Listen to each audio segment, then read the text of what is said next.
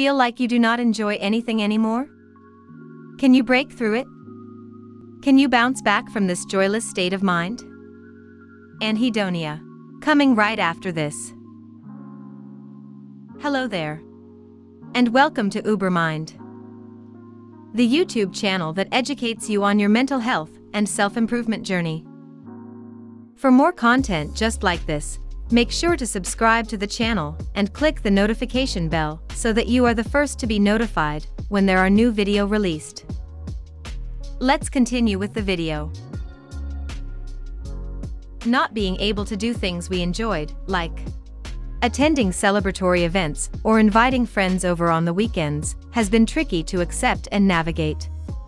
We've all had to adapt and find enjoyment in what we do still have access to.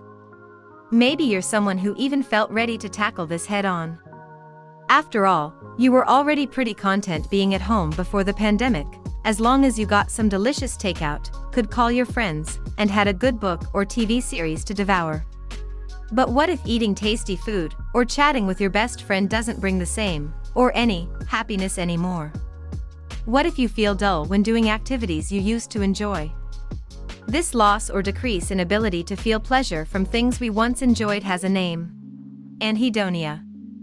While anhedonia appears to mimic boredom, it's distinct in that it's usually coupled with a loss of motivation to even give things a try.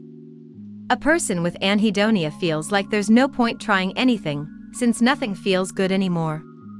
Anhedonia is a common symptom of mental health disorders like depression, anxiety, and post-traumatic stress disorder, PTSD.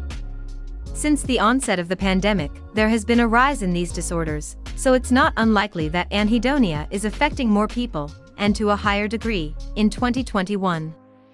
But someone who hasn't previously been diagnosed with clinical depression can still experience situational depression, or situational anhedonia.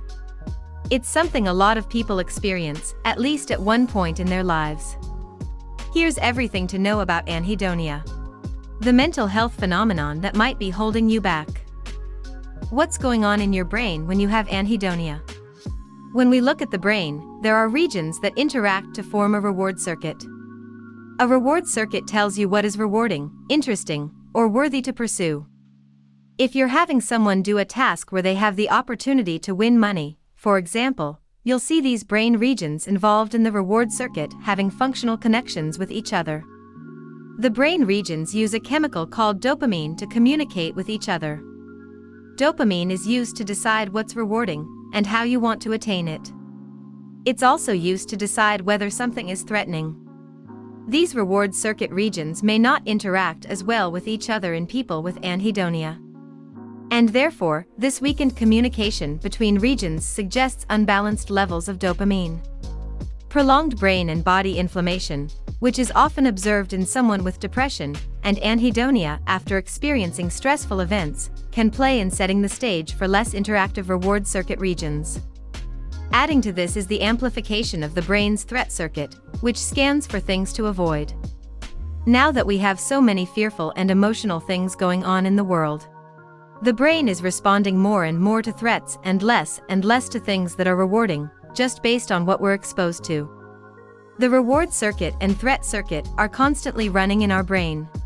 But when one is used more and takes up more brain energy, the other ends up running less efficiently. How to reverse anhedonia, one step at a time. Number 1. Before anything else, make lifestyle changes that lower inflammation and balance dopamine. Some individuals may have a genetic vulnerability to have slightly imbalanced levels of dopamine. But a lot of the things that help balance dopamine levels are modifiable, such as sleeping sufficiently, exercising, or moving more. Reducing levels of psychosocial stress, eating consistent healthy meals, and engaging in important social interactions. These also lessen inflammation in the body and brain, so prioritizing them is key. Engaging in important social connections simply means making contact with people you feel safe with, even if you don't feel like socializing. Oftentimes people experience anhedonia and other symptoms of depression when they feel these social connections are weak. Number 2. Limit use of electronics, starting at night.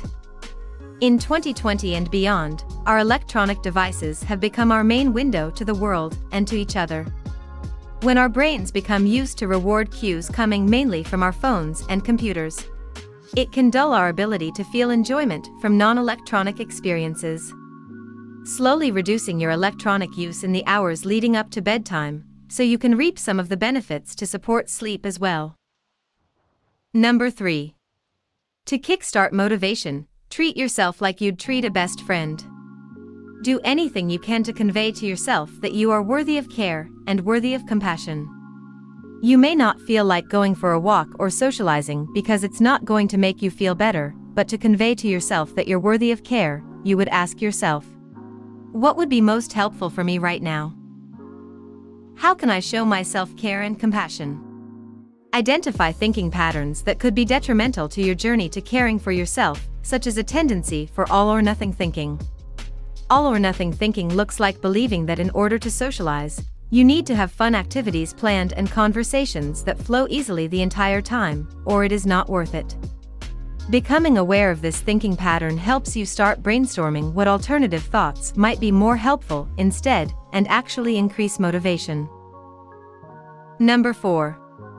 Keep a thought worksheet to investigate negative thinking.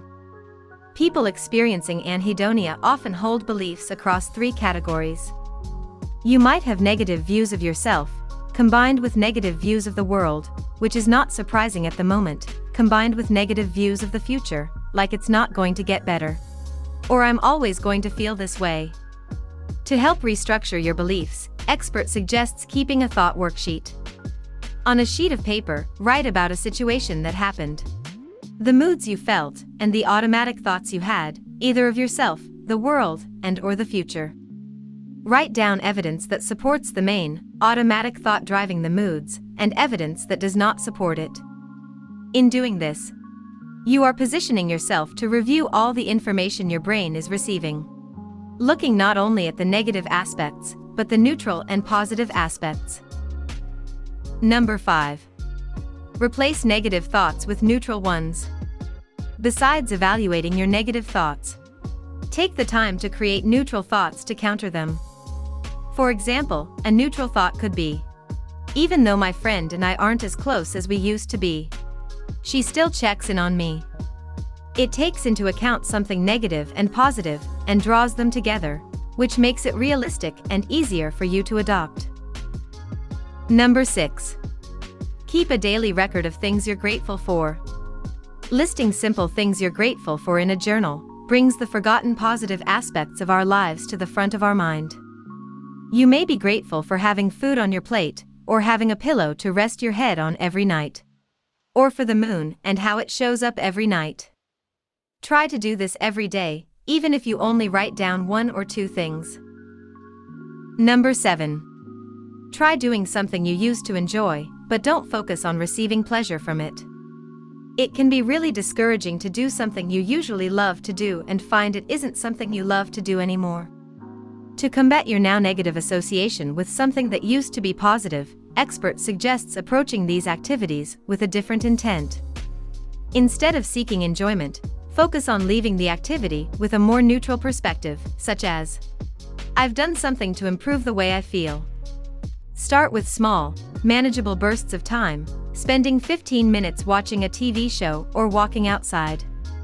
Experts encourages taking note of what sensations you experience during the activity, like the scratchy blanket across your knees as you watch a sports game, to practice being mindful of the moment.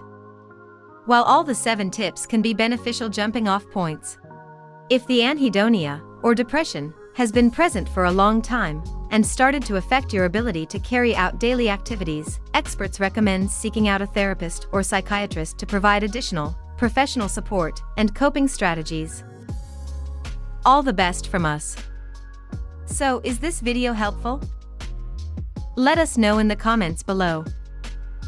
For more videos like this, hit the subscribe button and notification bell so you won't miss anything.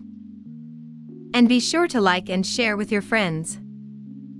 Thanks for watching.